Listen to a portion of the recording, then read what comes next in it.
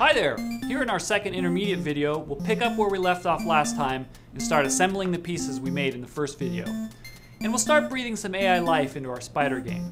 We'll cover techniques for getting objects interacting with each other and moving in interesting ways. We'll also learn how to set conditions defining how games are won. So, let's start by seeing what our spider game will look like when we're finished. As you can see, our spider and enemy will move independently of each other. Then when the player taps the spider, he chases after the enemy and gives them a firm smackdown. Let's jump into assembly, then AI, and first create the starting AI for our spider. We'll start with the walking art, and then making it loop. What we're gonna do is set at a location so that it appears randomly within an area. We'll define with a bounding box the area in which it appears randomly. Okay? Now for our trigger, what we'll want to do is at a specific time, and that time being exactly at 1-1, which is the beginning of the game. We'll have that be our trigger. And so moving on to action, we'll have it travel and roam. Using reflect, what the spider will do is it will roam within this area that we're defining.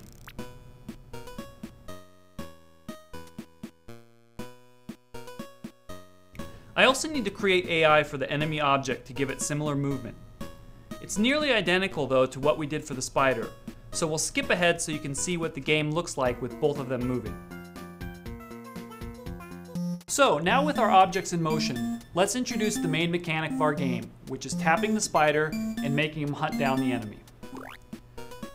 So we'll create a new AI for the big spider. So with the tap trigger, and of course tapping this object, we'll make the spider travel. And the travel type this time will be target, because we want it to target the enemy. We'll set it to target just about like that, at a normal speed. Now that we have the spider targeting the enemy, we want the enemy to react appropriately when the spider gets to him. We want him to stop moving, he should appear to be roughed up by the spider, and we want it to be accompanied by a nice, brutal sound effect. So let's jump into the AI for the enemy.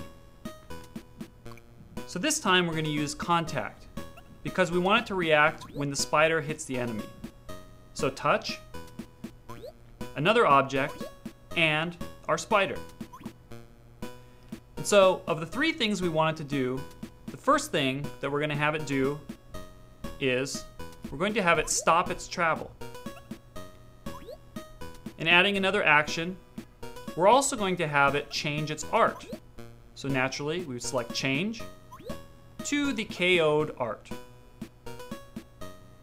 And then finally, we talked about adding a sound effect. So let's go ahead and choose sound effect.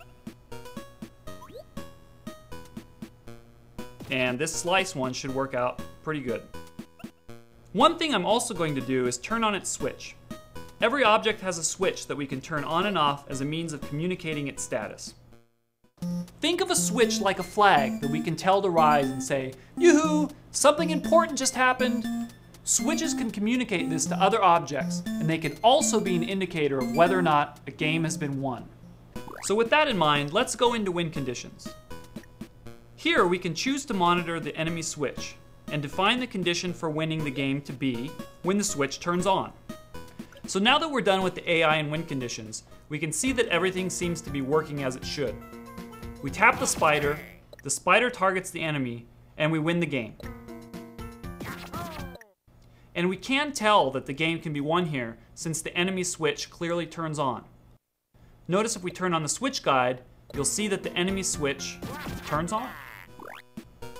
Okay, I think our game is ready to ship.